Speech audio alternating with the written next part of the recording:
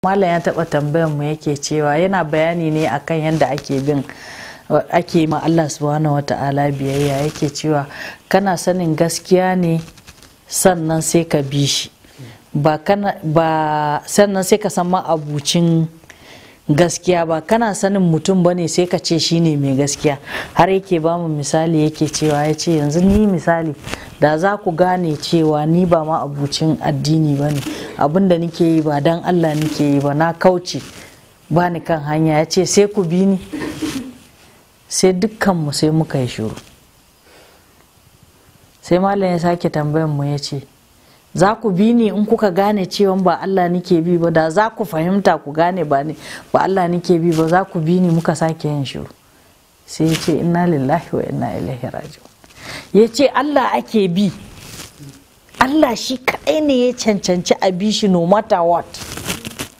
Duk wanda kuka gane kowaye shi cewa ba Allah subhanahu wata'ala ya sa a gaba ba, ya ce wajibi ne ka rabu da shi, saboda in shi ba Allah yake bi ba ka bi shi, ina zai kai ka ga halaka.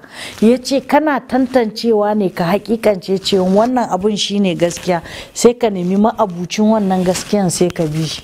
Kuma in har ka hakikance ka gane mutum yana kan gaskiya ne, ka gane cewa shi wannan ya tsaye yake akan biyayya ga Allah, ka ɗauke shi a matsayin jagoranka, to baka yadda wani ya ɗauke hankalinka daga gare shi.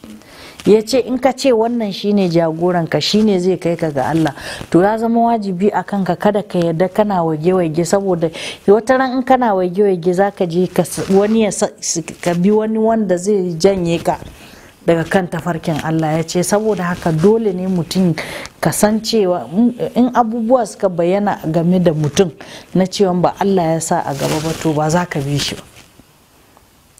Saboda haka kaga ta kai matsayin da wato saboda malam hafizahullah ya nuna mana Allah, har misali yake bamu da kanshi misali, duk da mun san cewa ba duk wani abin da za mu gani karara a ido ba wai da baɗini ba, wanda zai nuna cewa malam yana tsaye ne kyam akan tafarkin Allah, mun gani ba so ɗaya ba ba so biyu ba, mun iya tantance cewa komi da komi na malam yana kan hanyar wato neman yardan Allah ne. Amma ya iya bamu misali da kanshi, ya ce da za mu gan shi, da a ce za mu gan shi mu kama shi da cewa ba Allah yake son yanzu ba, za mu bi shi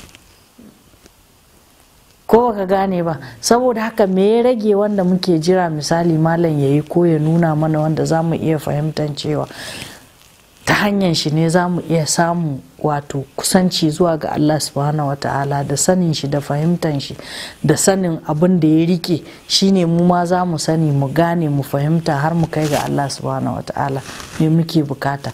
Saboda haka mu rike malam ba kawai a matsayin jagora ba, mu rike shi a matsayin uba, mu rike shi a matsayin hanya ta farki na kaiwa ga Allah subhanahu wata'ala. Da wannan ne insha Allah kowanne mu zai yi nasara. Sannan mu duba menene haƙƙoƙin da Allah ya ɗora a kanmu game da ubanninmu. Idan muka gane wannan, sannan mu gano menene haƙoƙin wanda muka ɗauka a matsayin jagoranmu, wanda yake mana wato yake share mana hanya zuwa ga Allah subhanahu wata'ala, to sai mu gane wannan shine haƙƙin malam a kanmu. To a lokacin ne zai zama mun tsaya tsayin daka akan kafafunmu, mun dake akan neman yardan Allah da kuma cika haƙoƙin Allah a kawo kanmu. Wannan shine.